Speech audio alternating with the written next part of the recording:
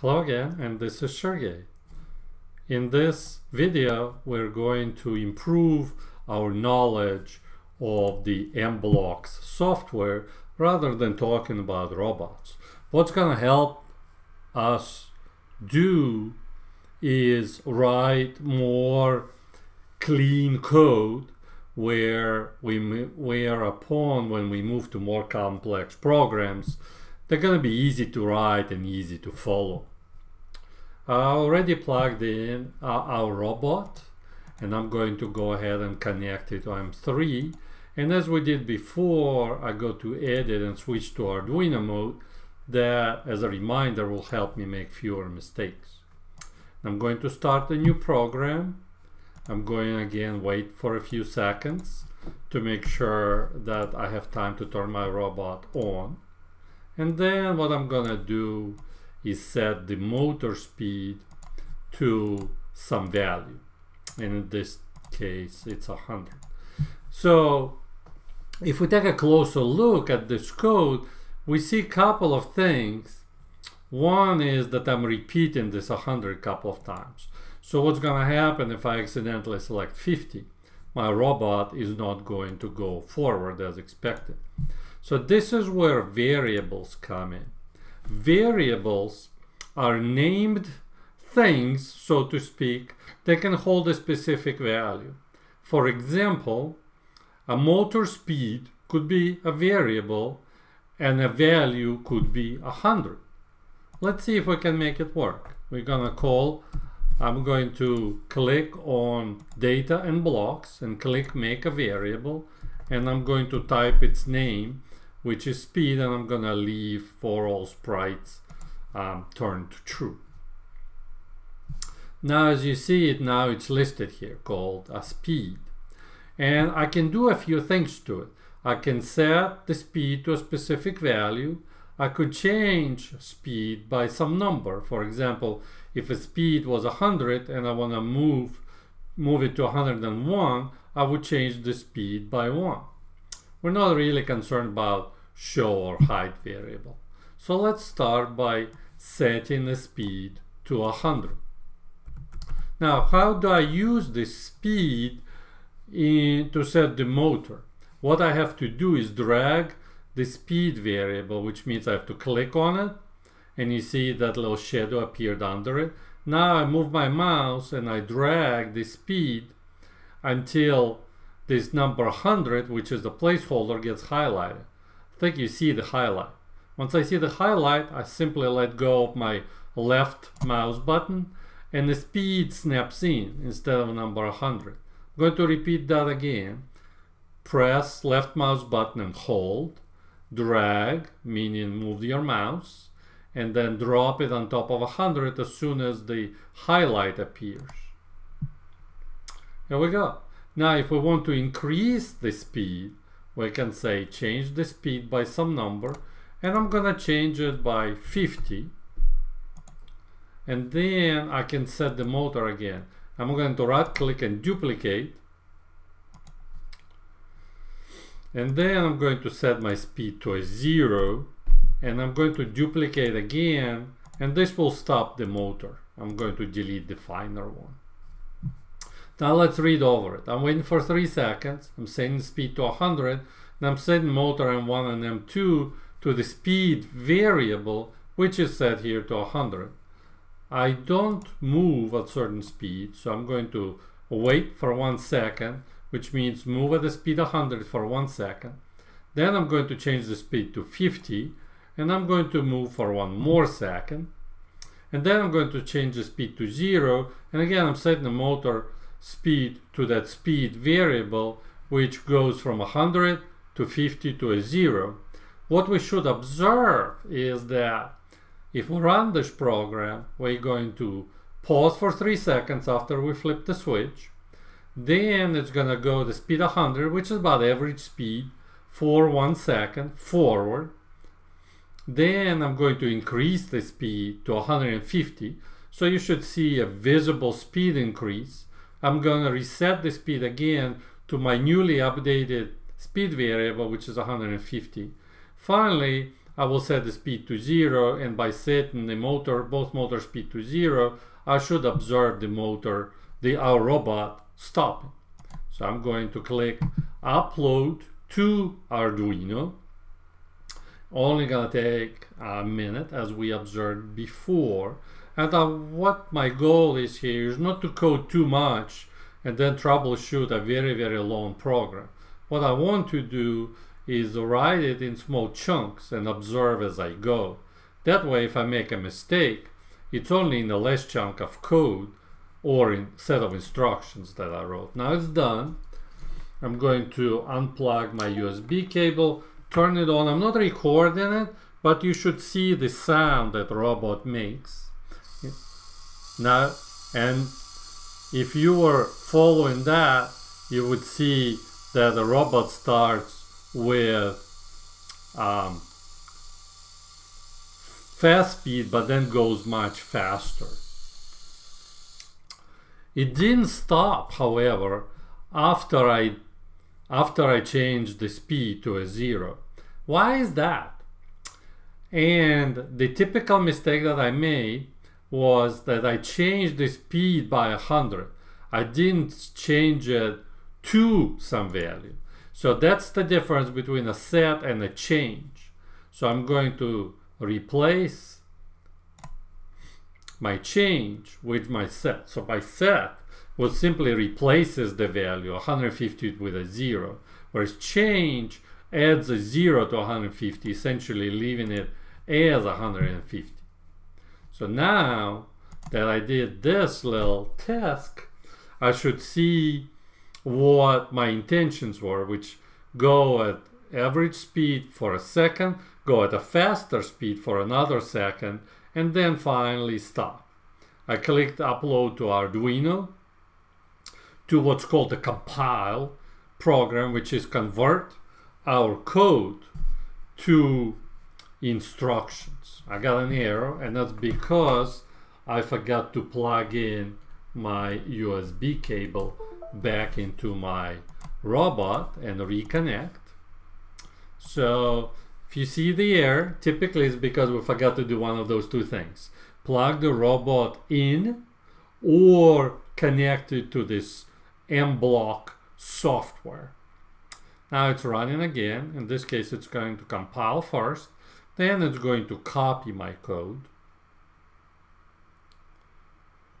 And now I heard my robot beep, meaning it's receiving the code.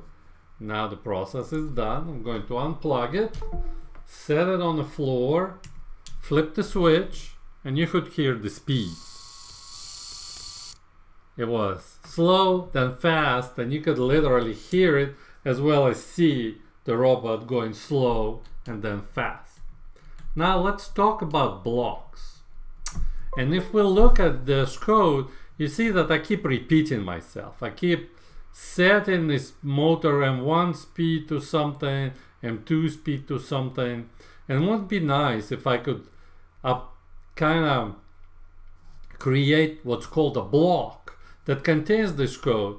That way I don't have to repeat myself as much. So I'm going to replace this moving forward instructions with a block. And I'm going to call it move forward. And I use what's called a camel case, which means I'm starting with a small letter and then each word begins with a large letter. Now my block got dropped in here, so I can press my left mouse button and drag it over to the side out of the way. Now what does my block do? It needs to move forward at certain speed. So how do I define the speed? I'm going to click edit.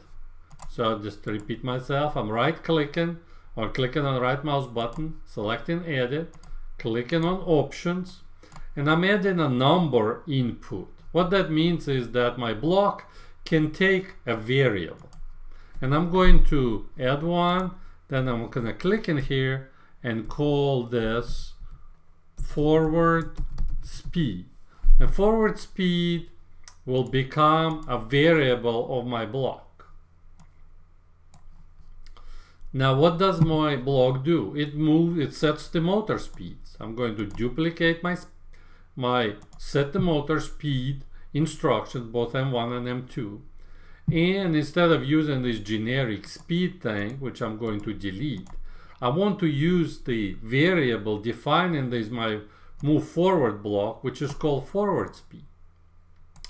Now what is happening here is my block becomes self-contained. In other words, everything that it can do is defined within the block. Now how do I use move forward block instead of set motor speed? Let me delete the speed out. And now I'm dragging from the list of my move forward, move forward, which is press down, left mouse button, move my mouse until the highlight appears, and you can see this little highlight. And then I drop it and it snaps in. However, my default forward speed becomes 1. It's just because I defined it as a number. Instead, I want to use the speed. Now I can drag this variable into my move forward block. Now I can delete all my move set speed and replace them with my move forward. Now, as you can see, my program becomes a little bit more compact, and it's hard to make a mistake by setting motor 1 to one speed and motor 2 to a different speed. And again, as I'm moving forward, I'm going to replace the speed with my speed variable. Just as easily, I could do something like this. I could simply say move forward at speed 100, and I can just delete that. So the way I read it is as follows.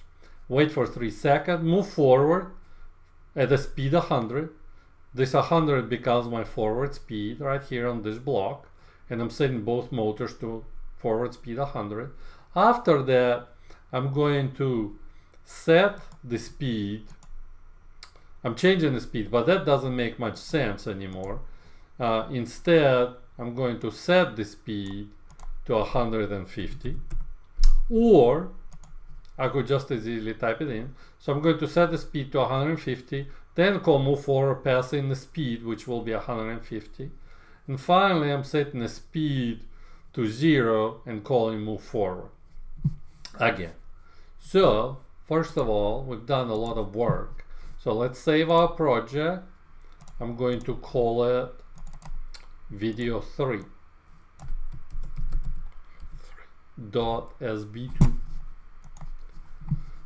Now let's upload this to Arduino, and visually we shouldn't see any difference. In other words, we wait for 3 seconds, we'll move forward at medium speed for 1 second, then at a faster speed for 1 more second, and then we stop.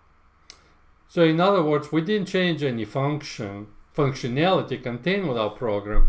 We simply made this program more consistent and at the same time more readable. So let's see if this works.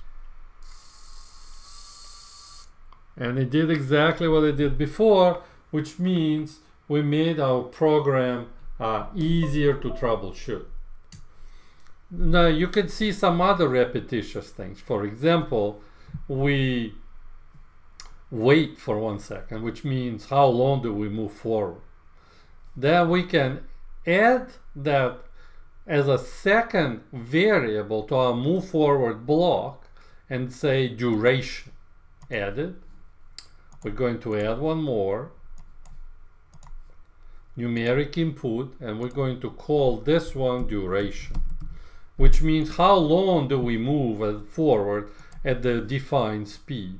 It's a little harder to see. I'm going to move this block in this area a little bit. And now I can go to control and I can go to wait, and I'm going to wait for a specified duration. Now our wait is specified in here. I'm going to delete that, and as you can see, my move forward already got updated with a speed of 100 and duration of 1. So to make sure it works, I'm going to change duration here to 3. And now I really don't need the speed variable quite as much anymore, but I'm going to keep it. and I'm going to move at a faster speed for maybe 1 second, and finally I want to stop. In this case, I'm going to simply delete that. I'm going to delete that, and to stop, I'm going to simply say move forward at the speed of 0.